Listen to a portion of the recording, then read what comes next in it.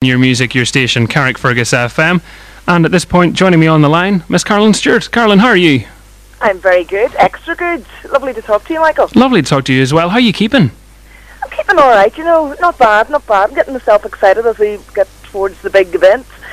So looking forward to Christmas like everybody else, and just in good form, yeah. You can't not be in good form in the run-up to Christmas. That's what I think as well. You see, now you're well known for being fantastic at decorating things. Have you got the U105 studio looking all prim and proper yet? Of course, rule number one, get your festive gear on and get the place decorated. Of course, you got to bring a wee bit of brightness, a wee bit of sunshine to the studio around Christmas time. Now, I know David Johnson gives you a hard time for doing the decorations, but I'll let you into a secret. David Johnson helped me do the decorations here in Carrickfergus. Oh, did he indeed? And they're not looking bad. So next time he gives you grief, just remind him of that, okay?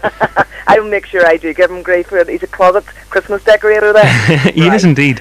Now, I was looking at this earlier. Is it correct that you've been working in radio for around 22 years now? I'm not trying to age you now, so if I'm wrong, you can tell me. You are trying to age me. Yes, that is absolutely right. It's and unbelievable. I remember every single minute of every single show. So it's been a long time, but it's been great. It's great fun. How did it all start off for you, if you can take us back? How did it start off for me? Well, Michael, I go back to the early 80s whenever I was DJing in clubs, and I actually had DJed in loads of clubs around Belfast, and I decided to put myself forward for the DJ of the Year championships. And it was just a load of local guys sort of getting up on one night in tracks in Portrush and trying to get the biggest crowd and the biggest cheer and all of that. And I actually won that award back in the late 80s. And because I won it, what happened then was the DJ magazines around Europe, UK and Europe, picked up on this because it was unusual to have a female DJ, so it sort of, there was a bit of an interest in it, and I got the exposure, and then I started to get some calls to go and do different clubs around UK and Europe, which I did.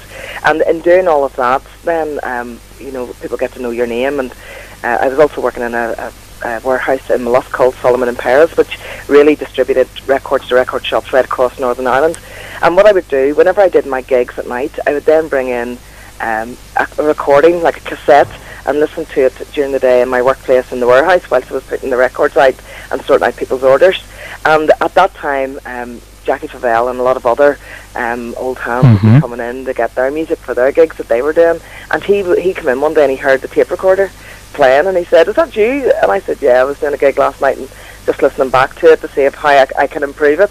And he said, "You should send that into radio, that sounds really good." And I said, "Really, do you think so?" So that's exactly what I did. I sent it in to him.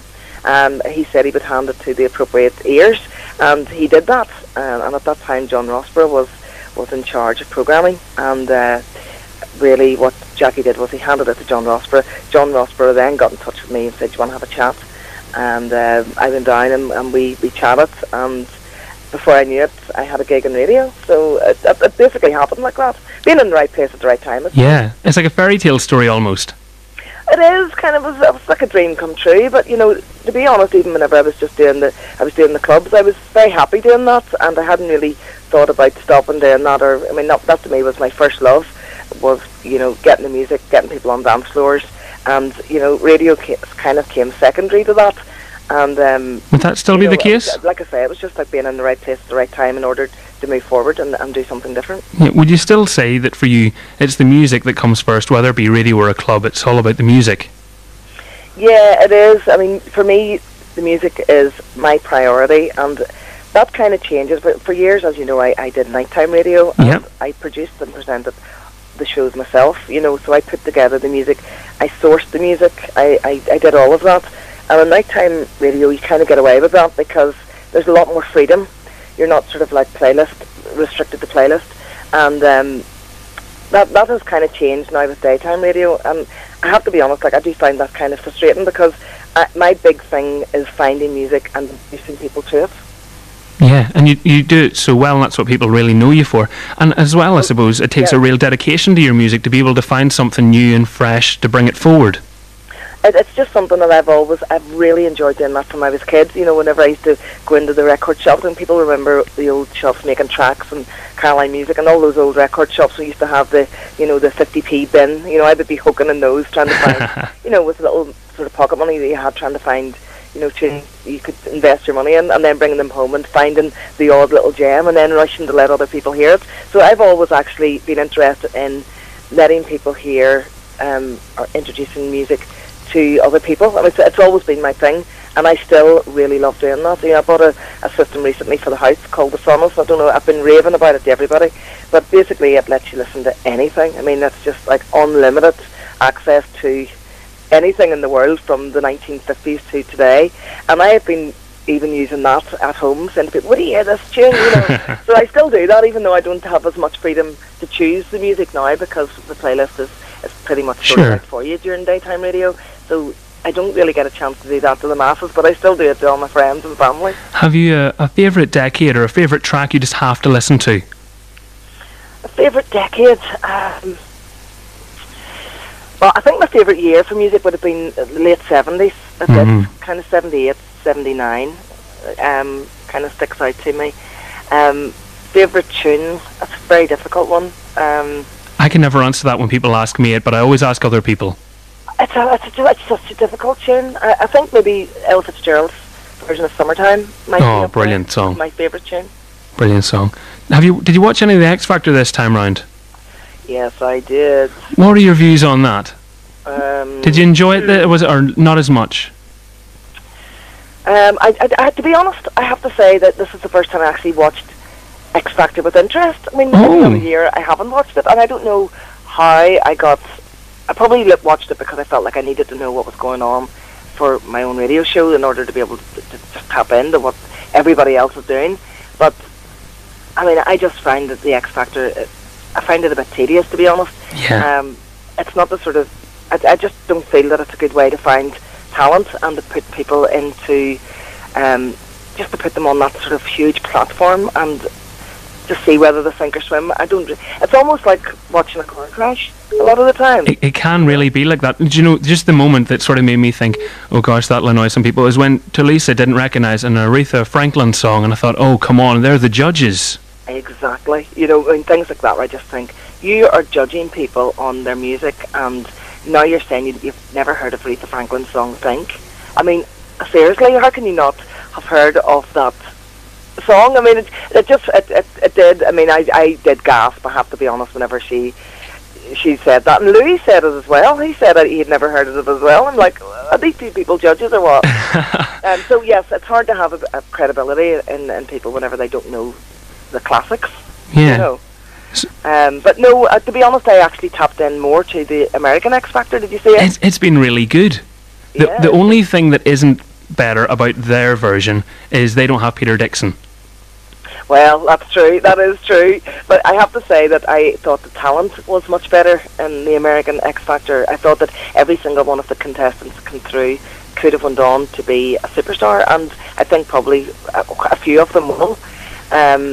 I didn't really particularly like the judges. I didn't like Nicole Scherzinger. I didn't like her style. What about the wee girl crying? Did you see that one when she went out? I did. Rachel, that was just like, well, that was car crash, wasn't it? It was horrible. This is wrong to see a kid break down like that on TV, and our dreams all shattered right in front of you. Although I've been talking to a few people since that who think that maybe that was all staged, but I don't know how a 13-year-old could stage that, really. No, if she staged it, give her an Oscar. Yeah, she did. It was convincing. Absolutely, yeah. It was sold to me.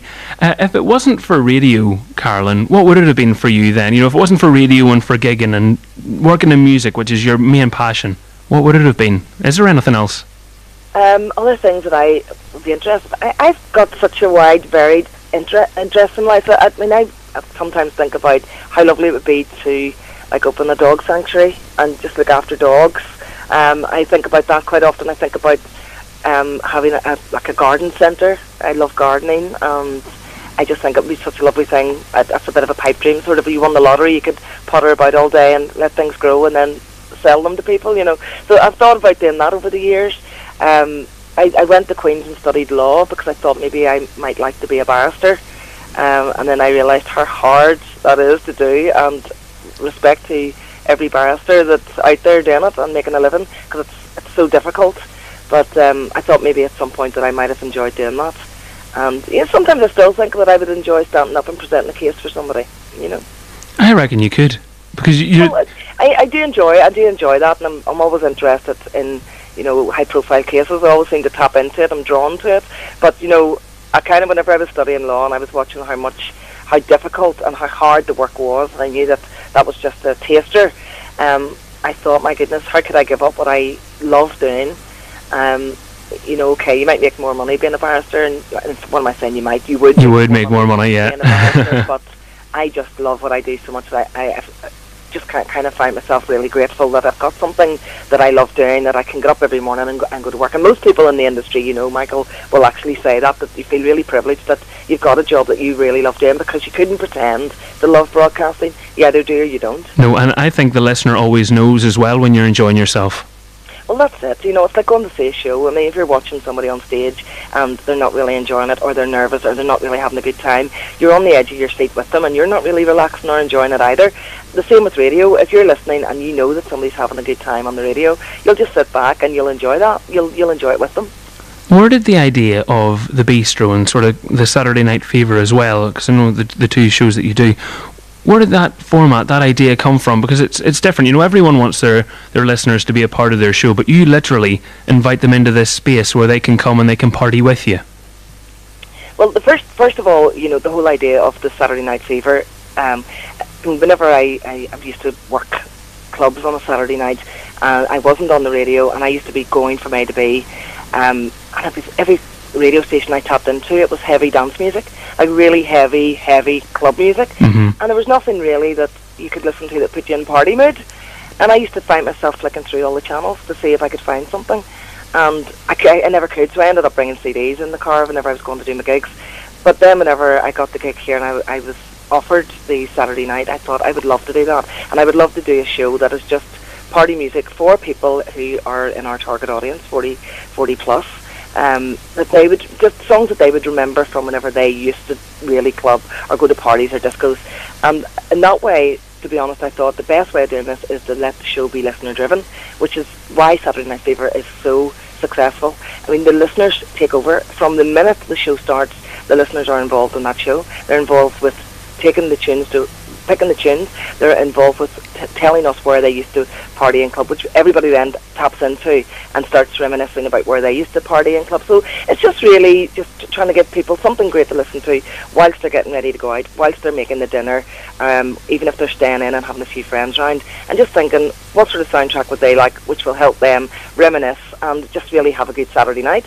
So that's why the listeners are so important. I mean, that show would not work without the listeners. They really, really do need to be a part of it, and they are. So that's where the Saturday Night Fever and the whole idea of the disco came from, because we started then visualising, let's say it is a disco. It's a disco on the radio. Let's say that, you're going to the disco. Do you know, Michael, people actually used to come down to UTV thinking, where's the disco? I could well believe it. It was like when Paul Boyd had to produce the Spin the Wheel, because they just had to see the wheel. They had to see it happen. That's right. And the more you make people part of it, and people then call it their own, I think the more successful it is. And the same with the bistro. The idea of that actually came from the Nightbirds theme that I had whenever I did the nighttime program, where we had like a nightbird's nest. So everybody who was listening at night felt that they were part of like a social thing that was on the radio. And it was that's basically what it was. I mean, that's the crudest way I can put it, where people actually thought this was like some sort of community centre, like a social club, where they can tap in at night if they were on their own, they had a bit of company. And people actually at night started to get to know other listeners, which really is something else, where other listeners were popping in and saying, "Hi Carolyn, just checking in, just wondering, has Annette been in yet? Has Tracy been in yet?" You sort of got that sort of thing, where it actually did sound like a club. And so whenever I was offered the daytime show, I thought, well, let me try and transfer that I had at night to daytime. A lot of people thought, you can't do it, daytime is so different that you'll not be able to do it. Well, look, I've done it. I created a bistro where people actually do pop in for a coffee and a listen, and that's exactly what makes it the bistro. And as well, the people who listen to the bistro, very good at giving you gifts. Have you received any Christmas presents yet from them? My listeners are very, very kind. We've had food non-stop over the last week or so here. And I've just been told, that's really funny that you asked me that. Frank Mitchell just passed by me just before I started chatting to you, and he said, "Have you bought hampers for your dogs?" I said, "No." And I said, why do you ask? And he said, no, seriously, have you ordered hampers? And I said, no. And he said, well, he said, if you haven't, you have a serious fan. And I said, why? And he said, I've just walked past reception, and there's 2 huge dog puppy hampers. Wow. One for each dog in reception. So yeah, that's probably the best present I've received so far, if that is true. I haven't seen it yet, but Frank's just told me that it's there. You see, because even when the one time Ivan and I actually sat in on one of your shows that you weren't able to do, and it was just bombarded with, where's Carolyn? Where is she? We've stuff we want to send in to her. And there were people phoning just in going, we need to send this to Carolyn. Why are you here? You know, and Ivan... Just pretend. You should have just put on a wee bit of a high-pitched voice, or probably a deeper voice. I would have done you a disservice. Just to get the goods, like. Carolyn... You get fish suppers, because I normally get those on a Saturday. You see, if Frank's still there, by the way, will you gloat to him that Man City finally lost? I'm sure everyone already has, but... Do you know what? He handles it all right. You know what? No matter what, I hear people slagging him off all the time. Yeah. And he always has a wee sort of quip. He must have a couple of lines stashed away for whenever his team gets hammered. Do you know what it is? It's that Man City screensaver on his computer that just leaves it open for the likes of me and Chris Brennan and Colin and stuff just to rip in. That's right. But, Carolyn, it's been fantastic talking to you. Thanks very much for your time. And no, it's lovely chatting to you, Michael. A pleasure. And yeah, good luck with the show, and good luck with your future too. Absolutely. Well, I'll be talking to you soon, I'm sure, anyway. So take care in the meantime. And if I don't see you beforehand, a very Merry Christmas as well. And the same to you and yours, Michael. Happy Christmas to you. Happy Christmas. Bye now. Bye.